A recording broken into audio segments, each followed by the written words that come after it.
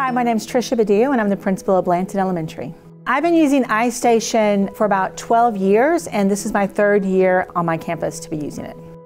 With Istation Math, the teachers are noticing that by tracking their ISIP scores and being able to see the different areas where they have improved and where they're struggling, they're able to go into the intervention lessons and really tailor Tier 2 and Tier 3 lessons that are something different than what they've already been getting with their Tier 1 instruction.